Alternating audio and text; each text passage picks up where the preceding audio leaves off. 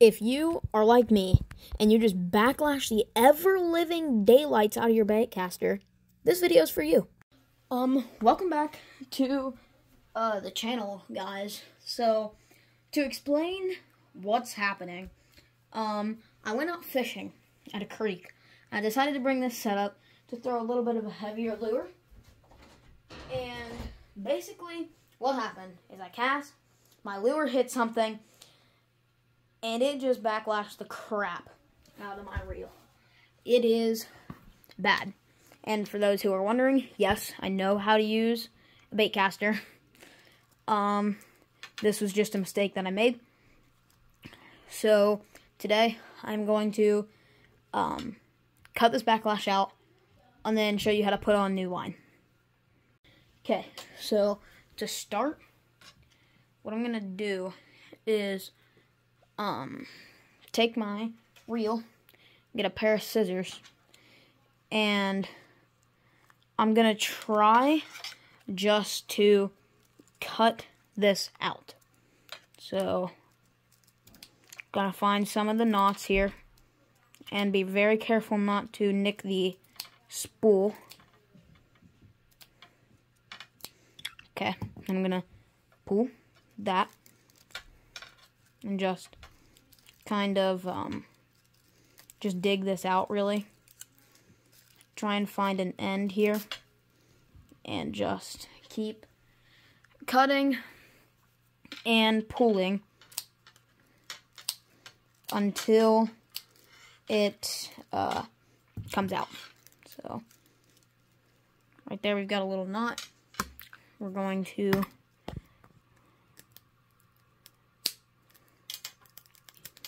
cut that out.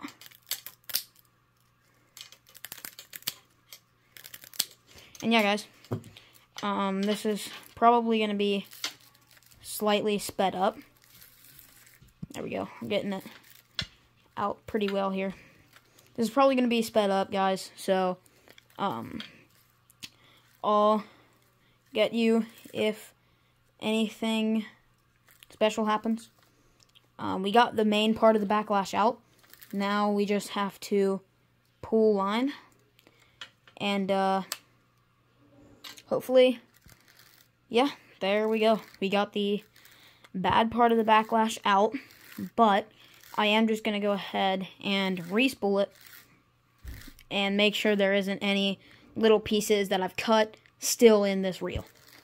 So, basically, what I just did is cut the line and pull and cut and pull until eventually it went ahead and came out there. So, we're going to go ahead and pull all this line out, and we'll just throw this at 2 times speed.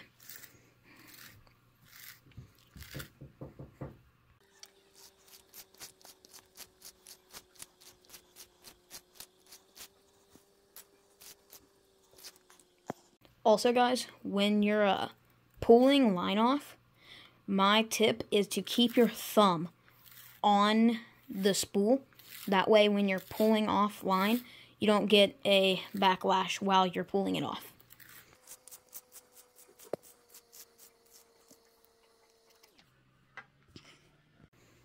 Alright, so we got the backlash out, and basically what I'm going to do now, I'm actually going to spool this up with braid. So I'm going to leave just a little bit of line backing on here. So this is 12-pound fluoro. You can use some mono or anything. I just had 12-pound fluoro on it, but I'm going to switch up to some braid and just leave a little bit of this on here as my backing.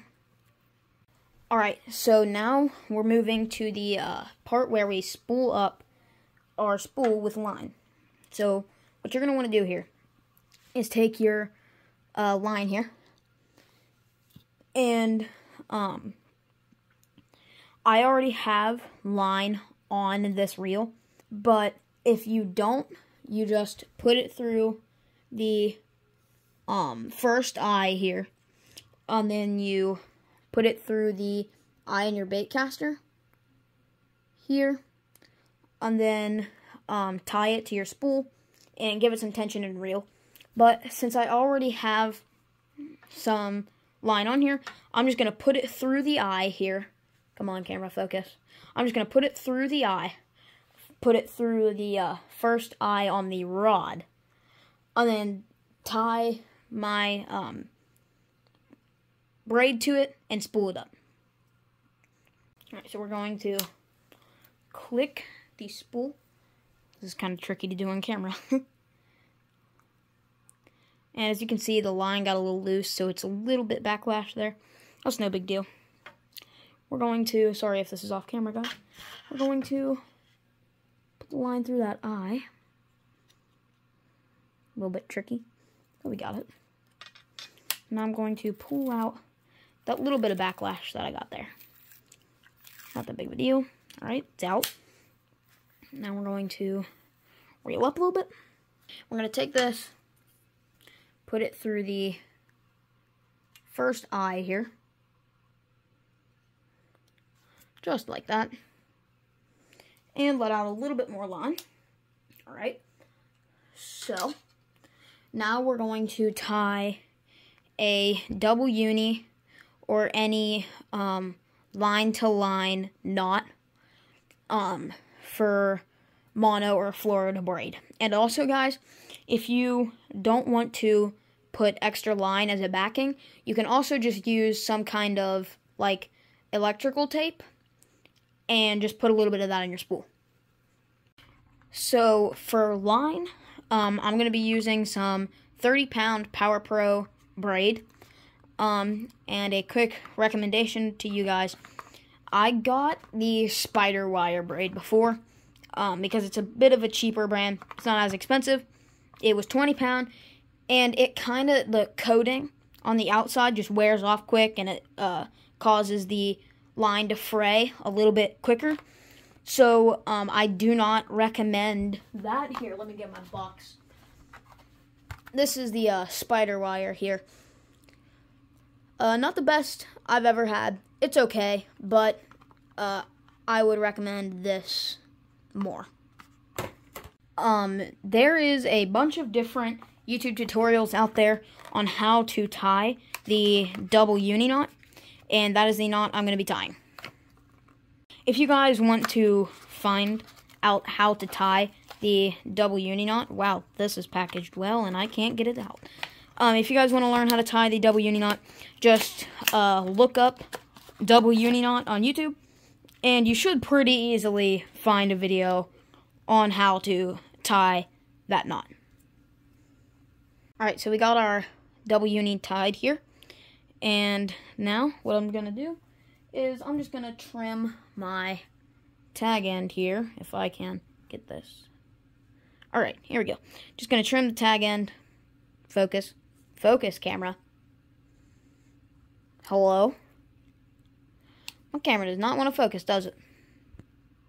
There we go. Please stay focused. We're just going to cut that tag in there. And then cut the tag end for the fluoro. There we go. And now our lines are connected. There is other ways you can do this, but in my case here, I'm going to have someone stick a pen through here and hold it. That way the line comes off freely without twisting.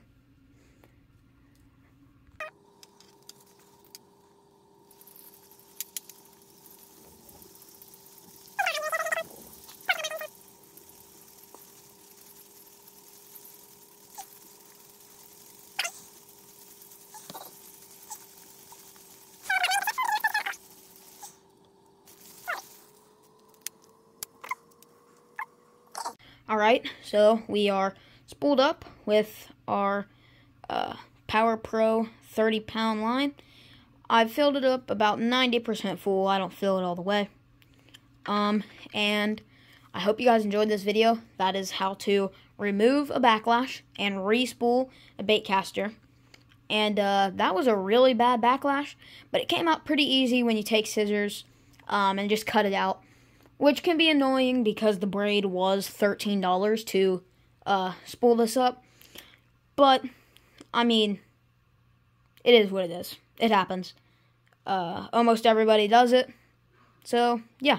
Hopefully this video helped you guys, or will help you in the future. Thank you guys for watching. Please consider liking and hitting that subscribe button.